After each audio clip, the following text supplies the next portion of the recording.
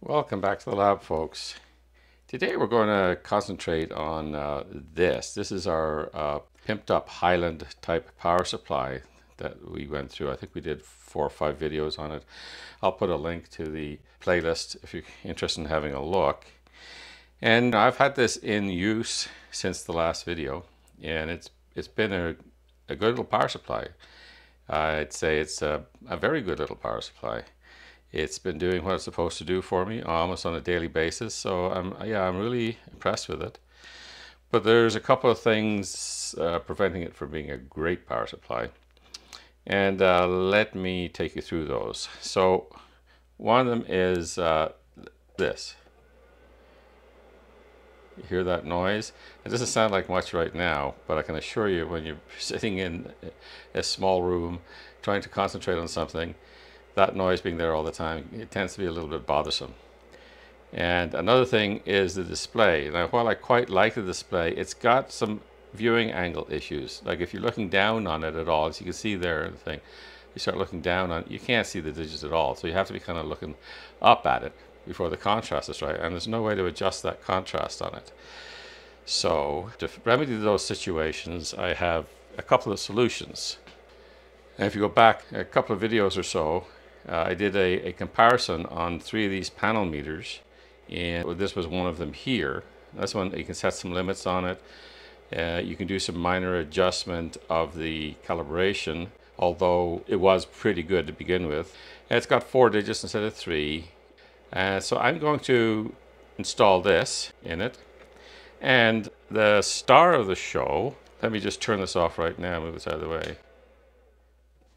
The star of the show comes from PCBWay, and PCBWay are the sponsor of this video, so I got a shout out of thanks to them. They made these boards up for me. And if you go back again 2 or 3 videos ago, you'll see where I designed this board. And what it is it's a programmable fan controller. So it controls the speed of the fan based on the temperature, and you can program to do it in any way you want. In my example code I'm going to put on here today, and I can update that any time. In fact, I have some ideas about what I want to do. They sent me some stickers here. I guess that's why the reason for the big box, the stickers. Sometimes I like to send out stickers. So yeah, I set it up initially just to give me 4 different levels of speed. So it comes on around about 35 degrees, and then at 45 degrees it pops up to the next level. And then it's by 55 and 65. At 65 degrees it goes full out. And I did it that way to easily identify the points at which it changes over, because what I basically had to do is I used this board here with a thermistor and a mug full of hot water and this fan here to kind of calibrate that, so that I could get a good calibration on the thermistor itself. But what I'll probably do is I'll probably rewrite the program shortly to make it continuous. It was for reasons of calibrating the whole system that I chose the 4 particular speeds at 4 different temperatures. But anyway, I'll put up a screenshot of that code right now. You can have a look at that. And let's proceed on. Let's have a look at these boards here. I'm sure they're well manufactured as usual. I've never ever had a problem.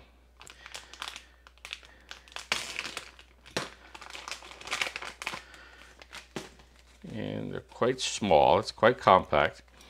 And the reason I did it like this is to retrofit into things like our pimped up power supply there. So yeah, there we go. There's the back of the board, which is basically just a ground plane. And all the traces, the very few that there are up here on the front. All right, so what we're going to do is we've got to build one of these up. And I think I'm going to simplify things for myself somewhat. And what I'm going to do here, let's take the top off this, is you got this blank space right here, and rather than completely dismantle this whole thing, I'm just going to build one of these up and stick it on here with some double-sided tape right onto here close to the fan. And then what I'm going to do is I'm going to mount the thermistor underneath this screw. I'm going to drill a hole here and bring the cable down, because I only put in 2 screws to the fan, because that's plenty enough to hold this in place. So this hole here is wide open. I can bring in the thermistor through that hole and connect it up to the controller. Let's get started on this. The first thing to do, of course, would be to assemble one of these boards. So let me get some parts and we can get that assembly done.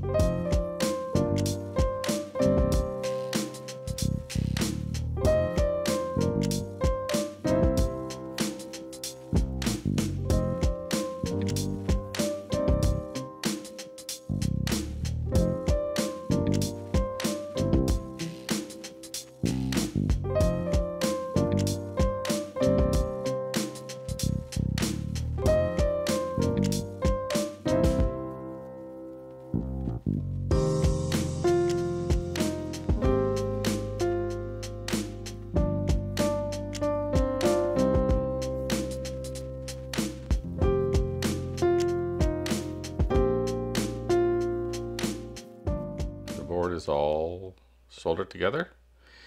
Now I just like to test it out. And you get 24 volts on a fan and a thermistor. Alright, here we are. This is our little test setup here. Just going to go through a quick test. So what I'm going to do is going to heat up the thermistor with my soldering iron.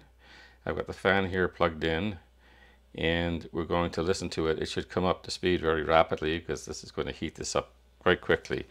And I'm going to put the microphone down near the fan so we can hear it, see if it goes through its 4 different steps, or some of them anyway.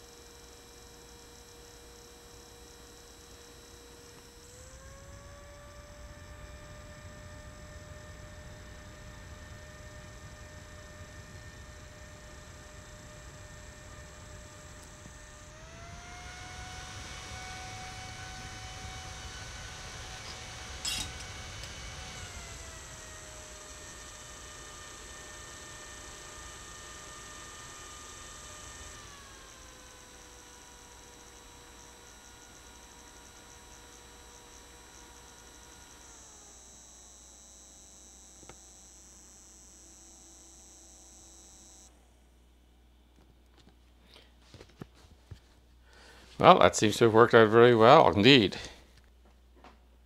The next thing to do now is to mount it up in here and test it out and see how well it works in this environment. Now, I'm probably going to have to pop this casing off this connector to get the wires through, but yeah, let's arrange for all of that and then we'll come back. All right, so we've got all the wires in place here. This goes to the fan, this comes from the power, this comes from the thermistor, and you can see the thermistor's up here. It's mounted to the same bolt that holds the pass device in. It's got a little bit of heat sink compound underneath it, and it comes over here to this hole, passes through the other fan hole, and comes out on the inside.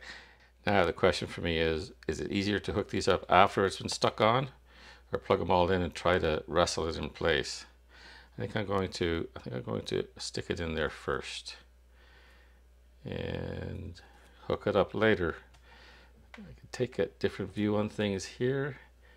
See if I can get it in as straight as possible. Space is at a premium inside this unit. You see what's going on there? Okay, so I can easy enough get that chip out if I want to reprogram it. And that should hold things in there very solidly. All right, now here's the fan. It's on here. Power goes in here. And the thermistor goes in there. Okay, it's all wired up. Time for a test. I'll do that before I put this meter in here. Just test to make sure this fan is working right. So I'm going to set it up for a hefty load. So what we're going to do is we're going to run 1 volt at 2.5 amps. And what that will do is it will cause the pass transistor to have to dissipate the maximum amount of power. And that should warm it up quickly. And we'll see how the fan performs. But the most important thing is, when we first turn it on, that we don't have a big loud fan wailing. Okay, here we go. It turns on and the fan is not turning. All right. Looks like we're at 1.35 volts. So we're going to set up the voltage to 1 volt.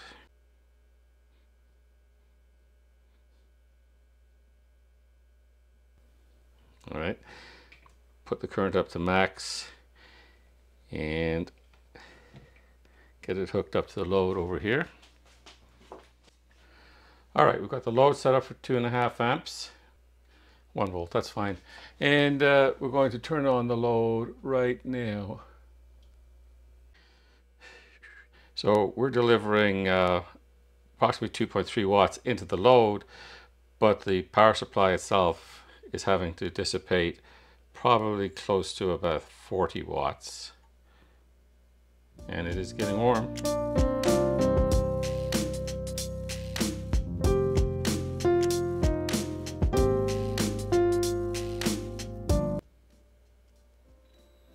There we go. I think that's the lowest speed.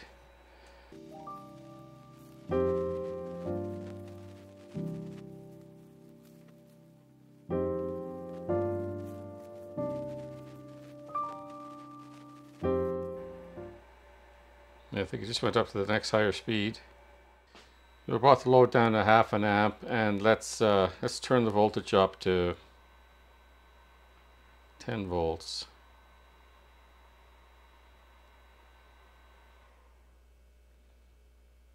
Okay, so the fan is able to shut down at this point, so it never got beyond the first speed.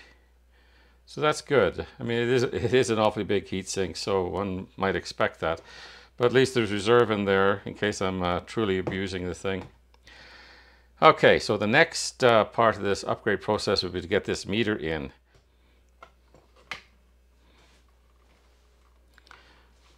So around so you can see what I'm doing. So I just push the meter out and I'm going to disconnect it.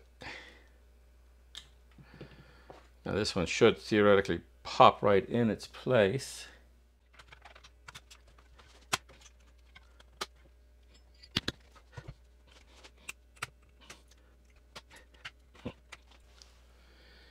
Okay, these ears come up rather aggressively, unlike these ones here, which came up fairly nicely near the end. So this is causing a bit of a problem. I'm going to have to maybe file this back a little bit here. All right, let's see what we got going on here now.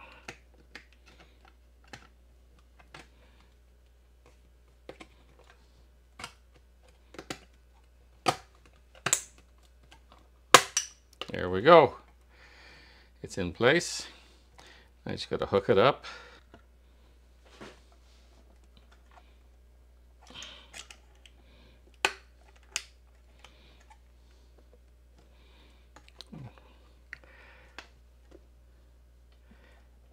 Let's come over there. There we go. Lots of room now. And this one, gotta go in. Yeah. This wire's on the wrong side of that bundle there, so that bundle has to come out. Oh, what a tangled web we weave. Okay. Yes. There's in here. There we go. Okay. Enough wire there for everything. Let's get the power hooked up. Make sure it's off. Okay. Now we're ready to turn this on. To see how it looks. Okay, so it looks like we have a threshold that's being crossed, and I think we set the low voltage on the video that we did these meters. I think we set the low voltage to 13 volts or something like that. So we have to go in and change that threshold down to 0 and the upper threshold to 20.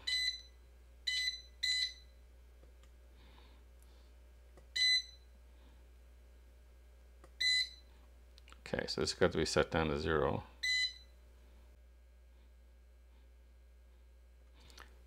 And this one's going to be set up to 20.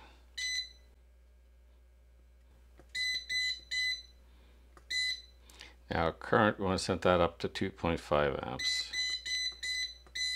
There we go. All right, let's check the voltage. I'm going to be able to see that. This curved surface on this meter makes it so difficult to work with overhead lights. See, I prop it up on there. You can see it. All right. Let's see if we have to adjust the calibration on this meter at all. 9.60, it says 9.813. So we do have to adjust the calibration. Now let's go back in.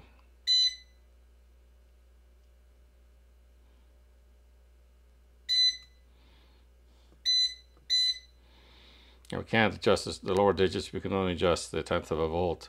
So that's pretty good for me. I'm okay with that.